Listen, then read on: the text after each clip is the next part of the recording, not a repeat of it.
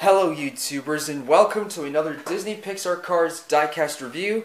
And today we're going to take a look at Ernie Gearson, the Sparemint PistonCup racer number 93.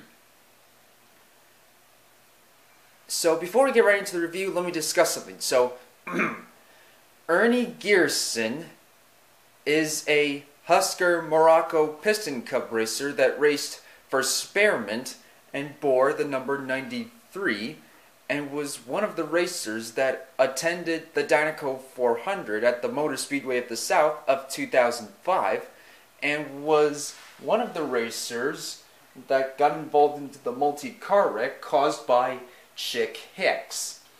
And despite getting involved into the wreck, he was able to continue racing. And he, along with Dirksen Diagostino, Todd Marcus, Darren Leadfoot, Floyd Mulvihill, Murray Clutchburn, Punchy Wipeout, and Ralph Carlo, who I unfortunately don't have either of the two, returned to Cars 3 with a newer body similar to Cal Weathers. How did they return to Cars 3 with a new body similar to Cal Weathers? I'm gonna have to say. What do you think? Leave your thoughts in the comments down below. But as for me, I'm gonna have to say surgery. And I really wish I would have the Cars 3 Ernie Gearson, but unfortunately I don't. So, anyhow, without any further ado, let's dig right into the review.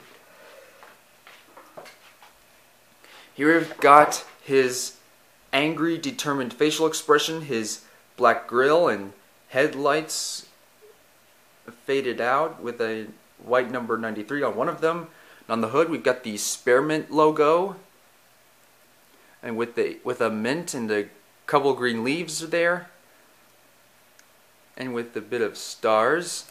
And on the left side we've got the Sparemint logo and the gas cap and the white rims on the Blackwall Lightyear tires and the exhaust pipes and the number 93 on a green leaf, and the several contingency sponsors saying PistonCup, Nitrate, Revolting, Octane Gain, Mood Springs, Vitally, No Stall, Gaskets, Gasprin, Easy Idle, RPM, Little Torquey Pistons, Leakless, Retread, and Clutch Aid. And on the top we've got the number 93 on a green leaf, no name signature. And on the trunk we've got the Sparemint logo.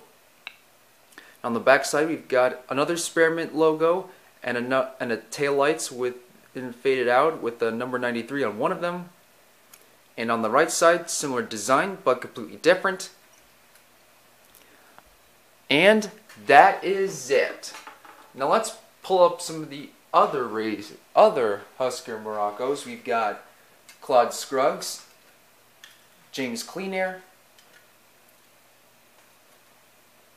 and some of the other racers that share his body mold, like the stocky Swaver EXs like Krusty Rodor, Floyd Mulvihill, Murray Clutchburn, Greg Canyon, even though he's a Capital Motors Verve XT,